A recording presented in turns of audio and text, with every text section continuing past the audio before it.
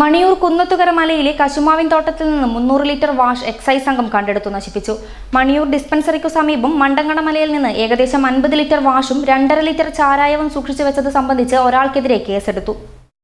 പാലയാട് വില്ലേജിൽ കുന്നത്തുകര മാധവി നിവാസിൽ അരുൺ എന്നയാൾക്കെതിരെയാണ് അബ്കാരി കേസെടുത്തിട്ടുള്ളത്. ലോക്ക്ഡൌൺ തുടങ്ങിയ ശേഷം മണിയൂർ ഭാഗത്തു നിന്നും നിരവധി തവണ വാഷ് സൂക്ഷിച്ചു വെച്ചതിന് കേസെടുത്തിട്ടുണ്ട്. തുടർന്നും ശക്തമായ പരിശോധന നടത്തുന്നതാണ്. പ്രിവന്റീവ് ഓഫീസർ എം ഹാരിസിന്റെ നേതൃത്വത്തിൽ സിവിൽ എക്സൈസ് ഓഫീസർമാരായ രാമകൃഷ്ണൻ, സുനീഷ്, ശ്രീരഞ്ജ, സന്ദീപ് എന്നിവരാണ് റെയ്ഡ് നടത്തിയത്. മണിയൂർ ഭാഗങ്ങളിൽ പരിശോധന നടത്തിയത് മണിയൂർ കുന്നത്തുകര മലയിൽ വെച്ച് ഏകദേശം 300 ലിറ്ററോളം വാഷ് കണ്ടെടുത്ത് നശിപ്പിച്ച് കേസെടുത്തിട്ടുണ്ട്. അതിൻ്റെ അടുത്ത് വെച്ച് തന്നെ വാഷ് ചാരായവും കൈകാര്യം ചെയ്യായിരുന്ന ഒരു യുവാവ് ഞങ്ങളെ കണ്ട് ഓടിപ്പോയിട്ടുണ്ട്.